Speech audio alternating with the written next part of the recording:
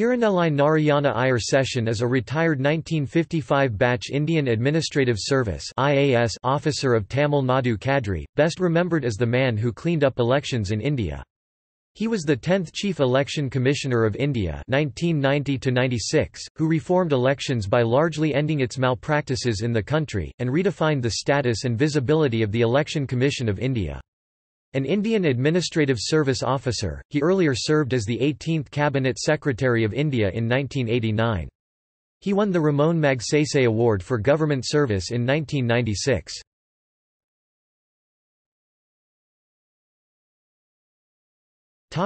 Early life and education. Tirunelai Narayana Iyer Seshan was born on 15 December 1932 in Tirunelai, Palakkad district, Kerala.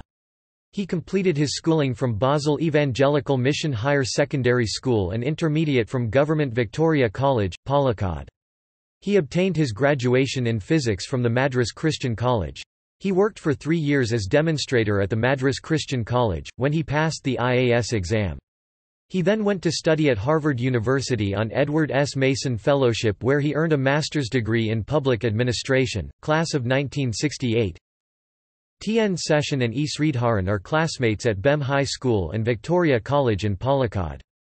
Both of them were selected for engineering in Kakinada Jawaharlal Nehru Technological University. However, E. Sridharan decided to pursue it, while T.N. Seshan decided to join MCC Madras Christian College.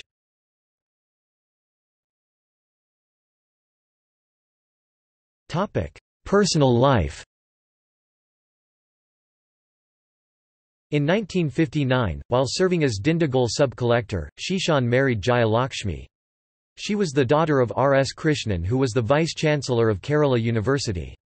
Jayalakshmi died on 31 March 2018.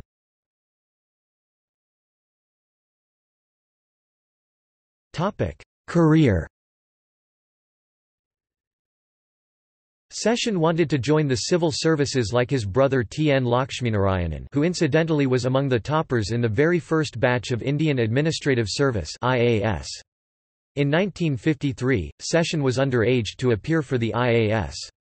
To test his abilities, he sat for the Indian Police Service, for which the age of appearing, then, was only 20, and stood first in India in the 1954 batch.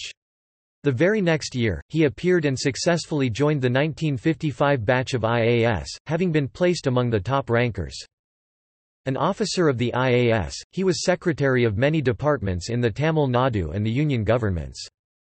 He was Cabinet Secretary, the senior-most position in the Indian civil service hierarchy, and member, Planning Commission of India, before being appointed the Chief Election Commissioner. He contested for the post of President of India in 1997 and lost to K. R. Narayanan. He is often known for his crisp one-liners, be it during his service to his superiors and ministers or while facing the media.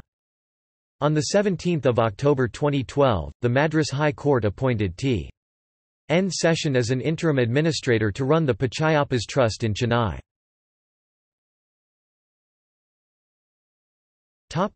Chief Election Commissioner. As the 10th Chief Election Commissioner of India, T.N.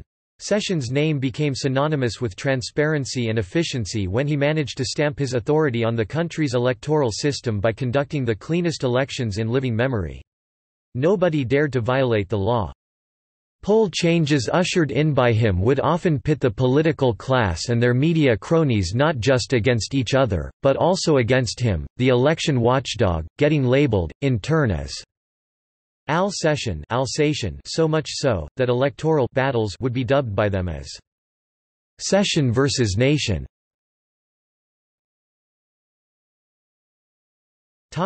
Major achievements. Implementation of the law in election process. Instrumental in strict implementation election code of conduct. Issuance of voter IDs for all eligible voters.